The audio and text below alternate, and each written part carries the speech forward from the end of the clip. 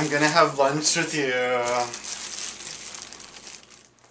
Hey, I overheard you talking about me to other people and telling them how weird I was. I don't really appreciate I've noticed that you're kind of weird and, you know, you're different and you just really, like, try to fit in more to the environment, you know, increase the environment. Are you an immature 3-year-old? You don't do that kind of thing at work. We didn't call the police or anything. I didn't ask for a bunch of excuses, okay? If you want to know something about me, you can ask me. You want to ask me something? Instead of running around blabbing about it? Yeah, I'd like to know what's wrong with you because you're weird. Yeah, it can be kind of hard for me to keep all my thoughts in my head and straighten things out. I got too many thoughts going through too fast, and I can get kind of rattled, but I do what I can. You want to be so weird. Why do you want to be weird? I've not seen other people that have a difficult time with an attention. Well, I've never seen that before. Like me and my girlfriends, we've never seen that before. I have AS. I have something that causes symptoms that people don't always understand, and it causes me to have a little bit of trouble adapting with certain things, but it isn't too bad. I need to take medication to make sure I can think straight, otherwise I have too many thoughts going through my head at once. It keeps me on task, and I might not be as socially adept as you are. You're a little popular girl. You know, I'm more socially clumsy, and I don't think I have the same need for friends anyway. I'm not someone that can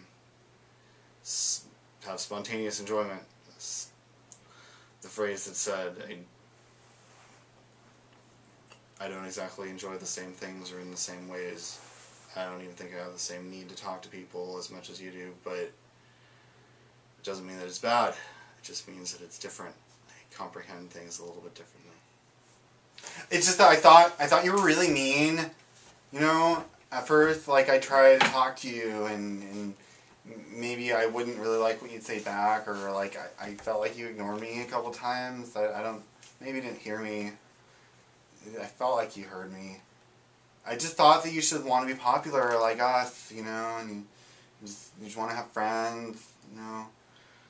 I talked to my friend Stacy. It seemed like you just had no friends. We just wanted you to be more normal and have friends and hang out with friends and stuff, you know.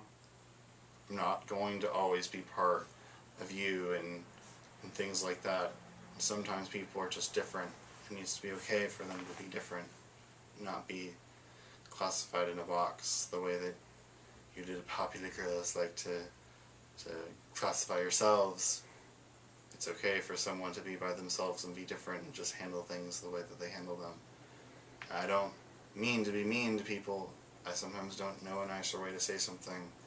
I can be socially clumsy, but I do the best that I can. Never mean harm to people. But I don't always know a better way to say something. But then even when we would talk to you, it's like we would think that you didn't want to talk to us, like you'd be mean and rude. I never ignore someone on purpose, but when you have thoughts going through your head as close together as what an Asperger person does, sometimes it's possible not to hear something or not to notice something. But I pay close attention the best I can and know how. Is there something that people can do different just so that people don't, you know, jump to the wrong conclusion or think that they're weird or don't know what else to think? I mean, because I don't know what to do. Because I see someone different and I automatically want to talk about them. And what am I supposed to say or think or do so that people like can stop doing that or just understand that it's not really such a bad thing, you know? Well, one thing you're not going to do is tell people that I'm weird or talk about things about me that are weird or give me weird little looks or make things complicated or uncomfortable for me at work or at class.